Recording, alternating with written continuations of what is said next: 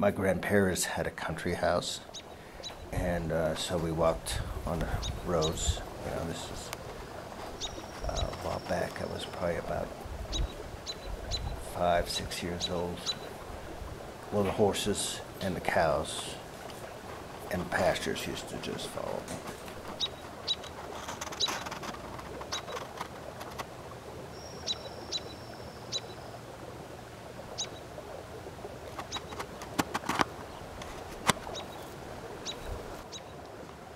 So that was my encounter. It wasn't just horses and cows, but it was birds would land near me. Did I pay attention? Not really. Why do you think they did? I think they did that because I listened to them. You know, I was never told that you're silly to talk to animals. So I talked to animals, and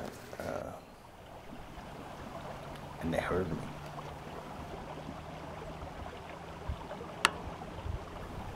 Well, some people have the talent. I think we all have that talent, but we lose it as we grow in a different society.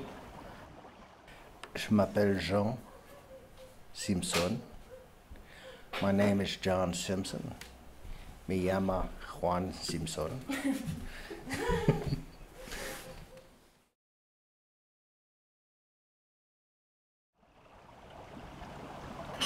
I had 2 other jobs, and then after work I'd go and, or sometimes before work, I'd go and clean his animals and just sit down and watch them and study them.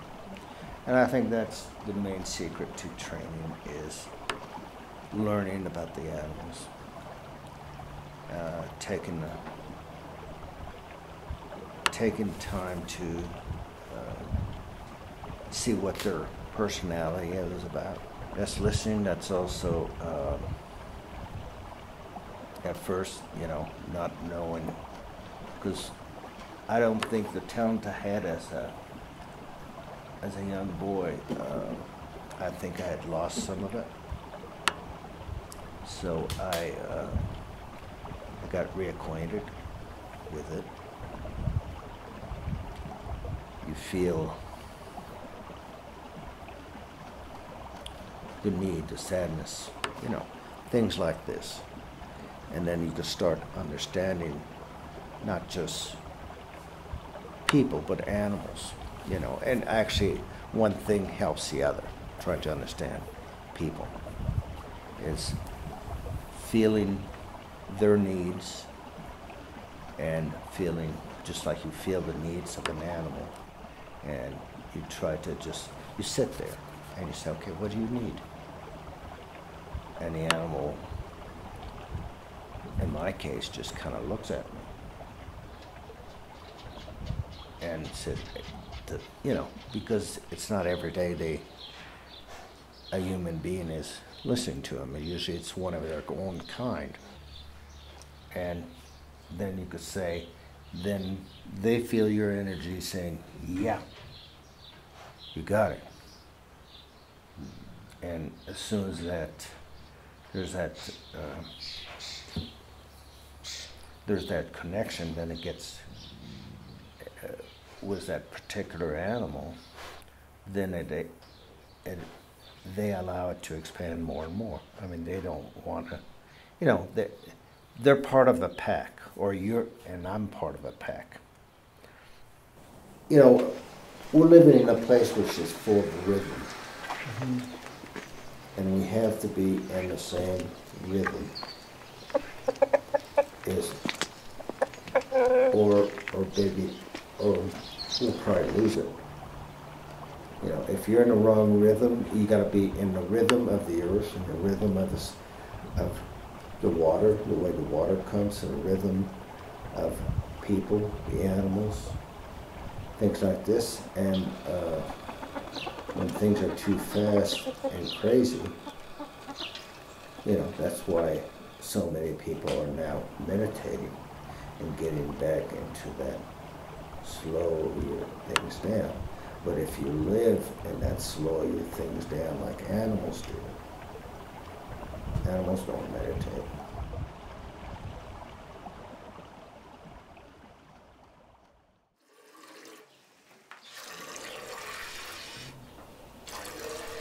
If you focus too much, you're going to scare what's around you. So you don't want to focus on it. You know, if I did this, Yeah, totally.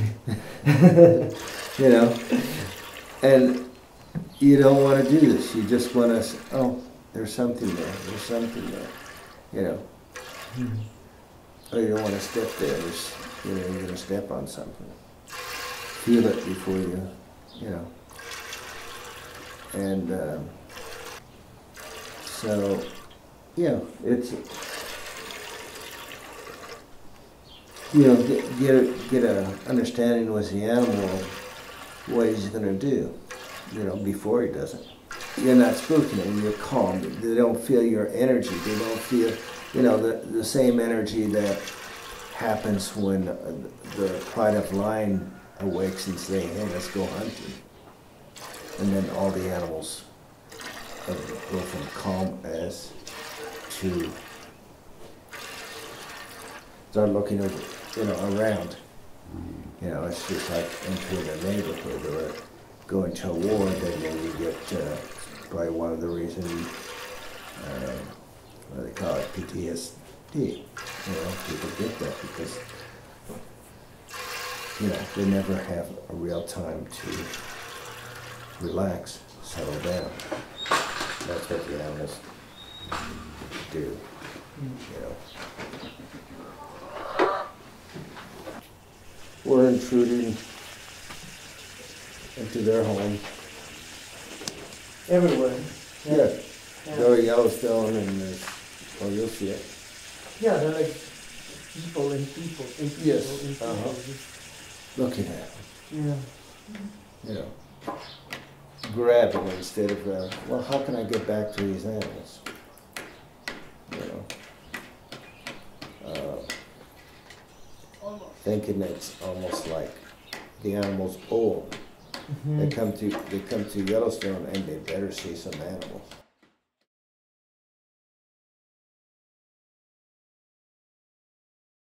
And feeling the energy as you're walking in a forest or in a desert and feeling the energy emanating from the animal without actually visually seeing them, but feeling them.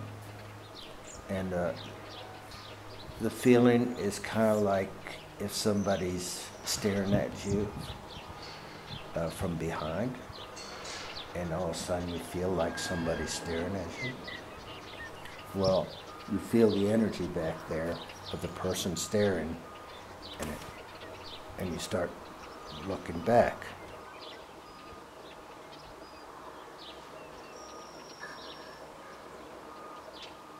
Because I've seen you give very complicated instructions to animals. Like not only come or go, but like more sophisticated stuff. And I wonder how. Well, basically it's images that they see that I don't, it just goes through and I know they're receiving it, the energy, you know, jump through a window. Exactly. But you say that without thinking of the words jump and through and window, right? Yeah. And if I do say it, or if the animal is Teton, I don't have to say Teton. He knows me. He knows I'm talking about him, even though there's maybe other animal or people there, they know I'm addressing them and not somebody else. So it's not like us who need to add, Lydia, why don't you get up? Are you comfortable? You know, I would just say, are you comfortable? Even if I'm looking at you, you would know that I'm talking to you.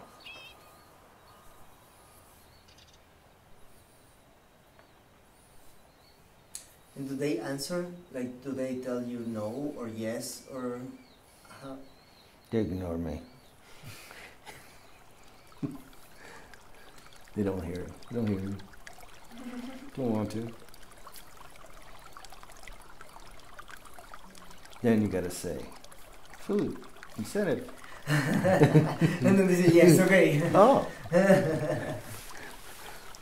Where are we eating at? Yeah. You know, I didn't realize I had that talent until I was probably 30. You know, the talent to be able to speak to them. And it's actually other people who told me that you got talent, the animals are listening to you.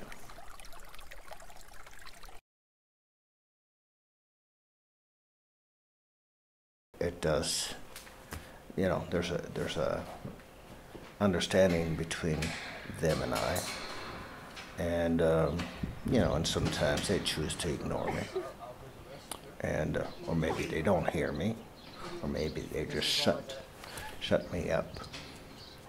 So, but eventually they, you know, when it's time, then they respond.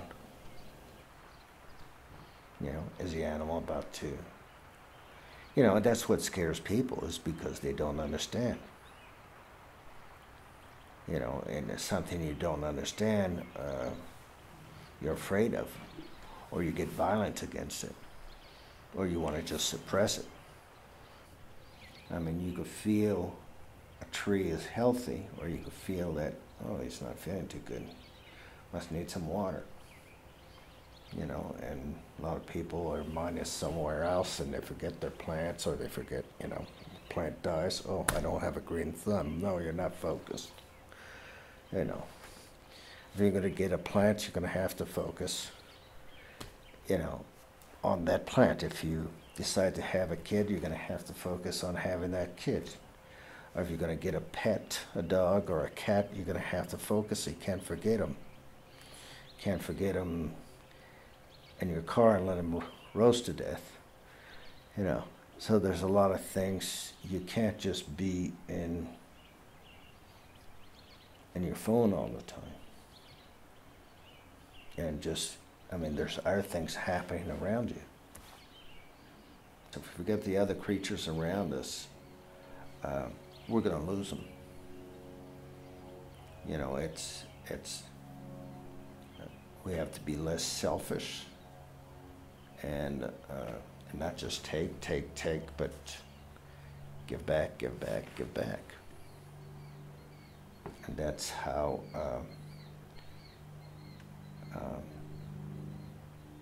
I think that's how we're going to eventually survive. Because if we don't do that, we're going to lose ourselves.